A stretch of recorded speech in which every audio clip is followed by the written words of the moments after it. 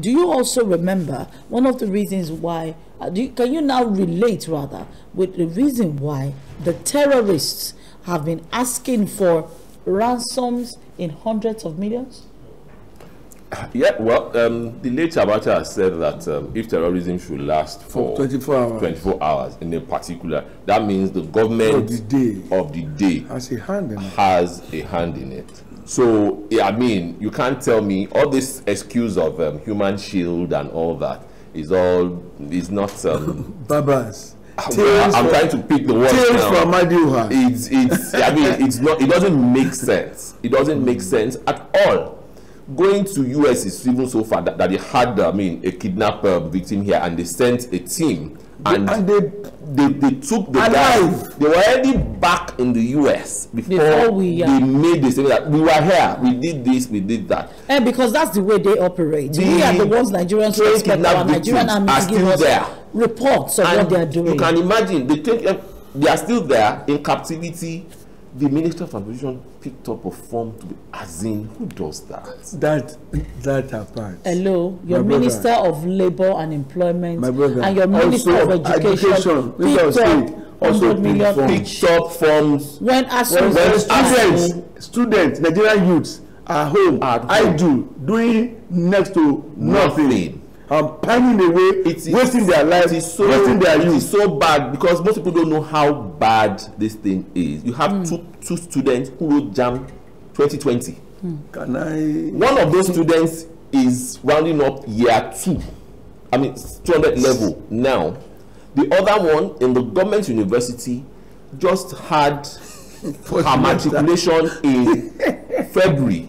That's the second week the strike started, which means by the time the one in private university is in year 3, should be in public. The one in the university will just be starting year 1. That is how bad.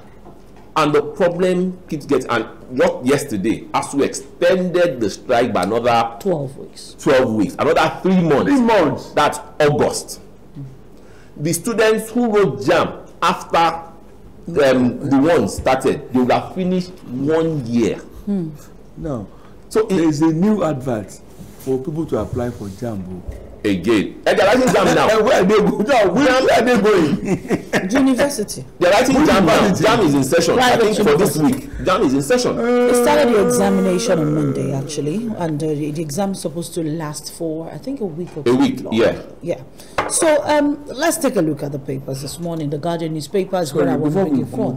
Before we go further, shouldn't we thank God that the airline operator of Nigeria, they had mercy on us and didn't ground their planes? No, not really. It's because that one touched the elite. It touched because that one touched where people in power. Are you sure that's the problem? Because if you look at it critically, they also didn't have complete agreement. Ibom Air categorically said it wasn't going to honor the strike.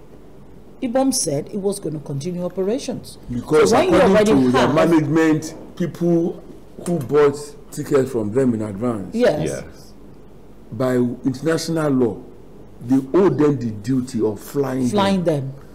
And besides, it may be a state government-owned enterprise.